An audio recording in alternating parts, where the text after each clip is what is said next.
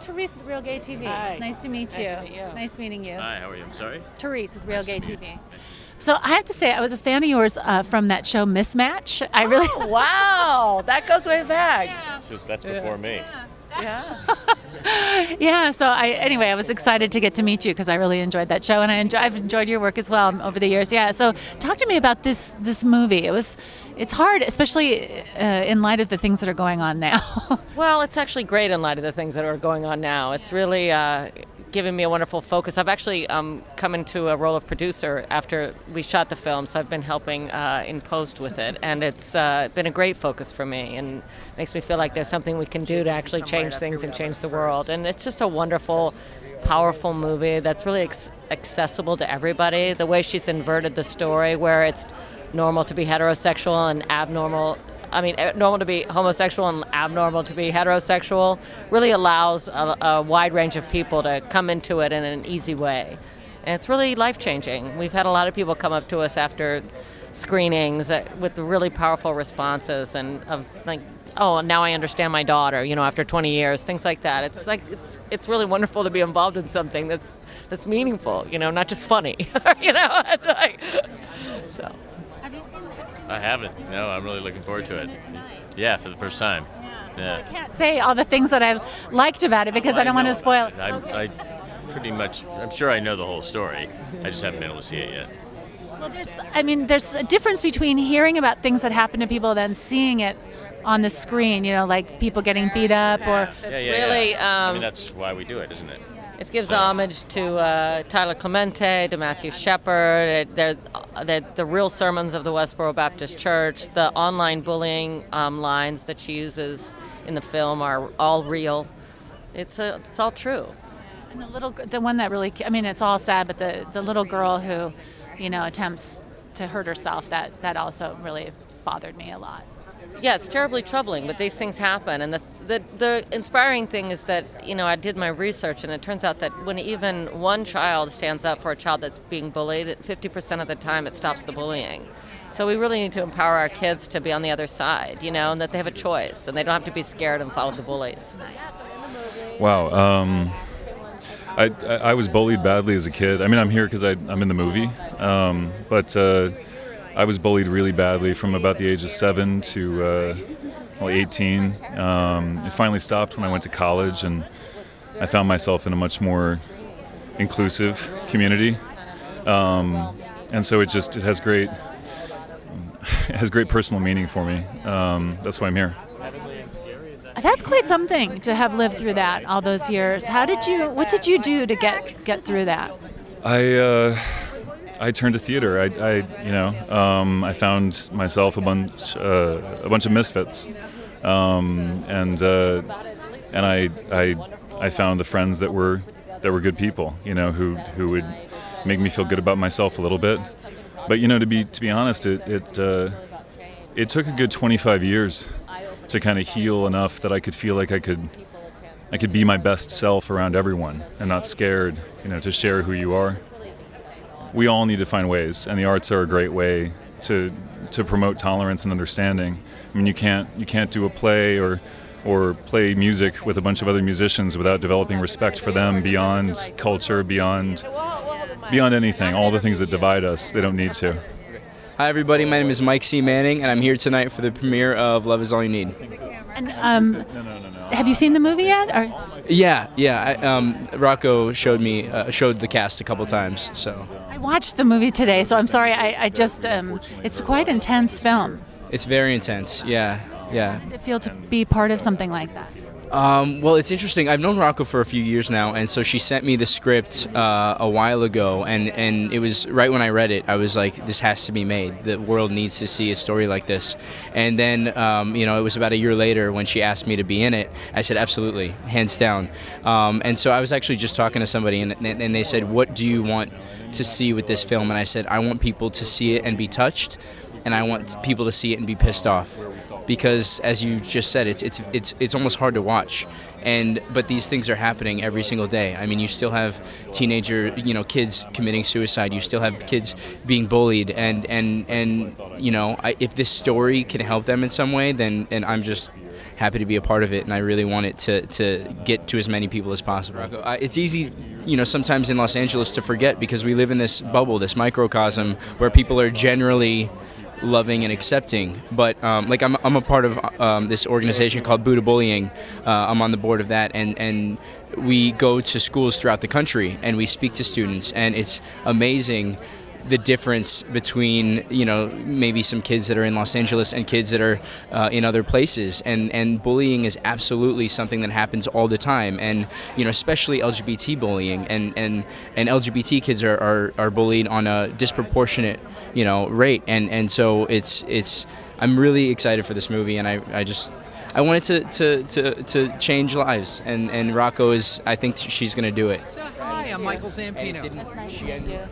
So I understand you are the producer on this movie? Right? Yes, I am. I'm the producer of Love Is All You Need, and I'm very excited tonight. I think this is the kind of film where once you see this film, you never forget it. It never leaves you.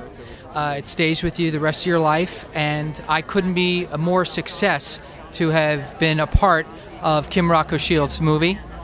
She's done a phenomenal job, and I'm just proud to say that I had a small part in this whole movie, in this movement, as we like to call it. And the message couldn't be more timely, unfortunately. But we're going to help spread the word and hope that we get to change a little bit of the world, one screening at a time. Well, I'm here to see the film. The film is giving us an alternate point of view that most of us don't actually have to live. And I think it's always good to put people in an uncomfortable position, because then the art has a chance to affect them in a way that it never would. So I haven't seen the movie yet, but I hear great things about it and looking forward to doing it. I'm the writer, director, producer. Yeah. I watched it this afternoon, and it was hard to watch and really powerful at the same time. I think that films should make you feel a range of emotions, and we're in a society that is desensitized as a culture. And if I sugarcoated the subjects presented in the film, it would not be as effective. I have had this film change lives. I had a woman come find me after its world premiere and tell me that her mother had seen the film the night before and called her for the first time in 20 years and said, "I'm sorry for not speaking to you. I now understand what it's like to be you." And that's just one of the many instances. It's very incredible. Okay, yeah, my name is David Tillman, and I co-wrote this film with K. Rocco Shields. And I heard you say a little bit about what was Rocco's experience and your experience watching the young girl's experience in the film, which is actually my true story. Did you That was my story, but when we wrote the short film, we felt like a little boy, you'd say, well, just man up, be brave, take it. But the idea of having a young, blonde-haired, seemingly perfect young girl, we thought would move audiences more. And I have to say, Rocco was absolutely right with that decision. So what I've learned of this whole experience was, you ask yourself, why me? Why does this have to happen? And you feel miserable and stuff. And then getting this opportunity to make this film and get this message out is now in my understanding of why me. So that I could come to this point in my life and be able to share it and hopefully change the lives of other people with it. And I was the original girl in the short film that went viral on YouTube. Yeah. So tell me what it's like to be part of something like this. It's amazing. It feels really gratifying and humbling to have. I have people contact me every day on Twitter and Instagram saying, "You're the reason I came out to my family. You're the reason that I feel like I can be who I am." And to be a part of a film that was so powerful is really something special. Tonight. Hi, my name is Sabrina Petrini, and I did some of the music in the movie. So I'm extremely excited to be here at ArcLight in Hollywood. Great. Have you seen the movie yet? I did. I see a part of it in San Jose at the Cinequest Film Festival. But I'm excited to see the new cut, and I'm excited to hear the new sound.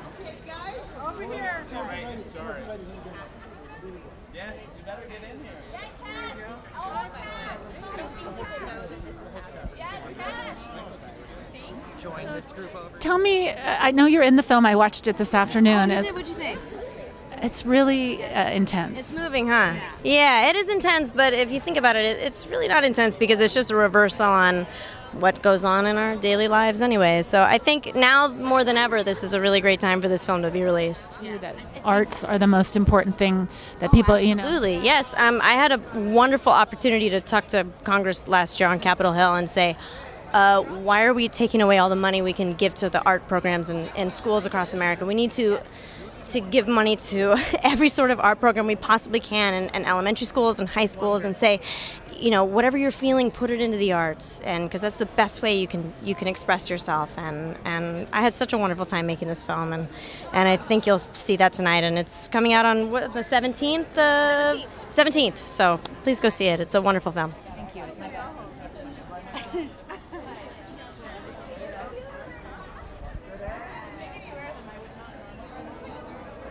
Jenica. Nice to meet you. Nice to meet you. So I saw the film, and I know you're in it. You play the mother of the little girl, Yes, right? I do. One of the mothers. One of the mothers. That's right. And I that particular story just killed me, I have to say. It killed me when I read it, and it killed me performing it. And Kyla was fabulous, wasn't she? I mean, it's all sad. I mean, it's all hard, but it's also important to see, especially now, I think, in the last. I think as an artist, you don't want to do anything unless it's going to make a difference. So I definitely, when I read the script, usually when you get to the opportunity to read a script or play a part like that, you're excited because you want to make a difference. In the moment, it was, I was just impressed with Kyla, her commitment to go there. And because I'm a mother myself of 3, I have a 1-month-old, and yes, I'm sucking it in. I got a 1-month-old, a 2.5-year-old, and a 12-year-old. And the 12-year-old was the same age as Kyla, and reminded me of Kyla. And it's just, I would never want my daughter to go through that. So it was easy to act. Children shouldn't want to harm themselves. That's what I think. Right. So, but again, her performance was so committed. It was hard not to be professional with her and to really go there. In terms of my character in the film, she's just trying to keep it all together because she doesn't want her wife to react or things to be changed. And unfortunately, our new president ran his whole campaign on change, but I'm not sure it's the change that we all wanted to see, or at least that my group of people wanted to see.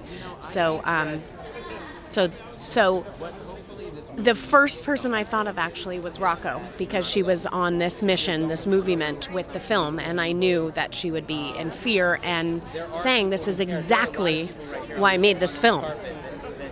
So that was, she was literally the first person I thought of. 2 a.m. nursing, went, oh, shoot. And tell me about what it was like to work in this movie. Well, I play Bill Bradley in Love Is All You Need, who is the bully, and working on this film was both a challenge and also such a joy. You know, I feel like I learned a lot about the struggles of people like Matthew Shepard and Tyler Clemente and other people who have been brutalized for just being who they are, and that really hit me as an actor. And some of the things that I have to do in the film certainly were hard to do, but I think it's so important that you show how difficult it is for certain people in the world.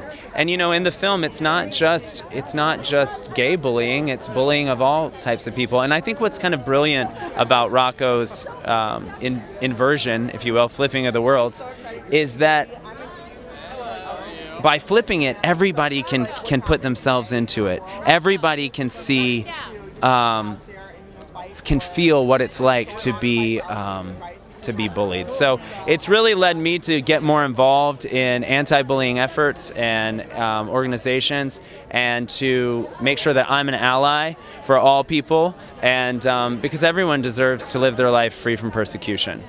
But you know, I think that what it is that any idea, when it is used to harm others, when it's channeled through the lens of fear, that idea becomes extreme, and then suddenly violence happens. And I think that when we start living in a world that's black and white and good and bad, and there's no sort of desire for understanding or empathy of other people, then I think that unfortunately bad things happen. And so, you know, for me, it was really looking into Bill's character and saying, why is he attracted to this extreme part of religion? Because look, there are many religious people who are amazing, wonderful people. But why is he attracted to the extreme parts of religion? And I have some ideas about that. I think that for Bill, it was wanting that to feel safety, wanting to feel sort of a sense of power. And I don't think that he felt that unless he aligned with something that was black and white, you know. So anyway, it's been an interesting journey, yeah. Thank you so much. So nice to meet you.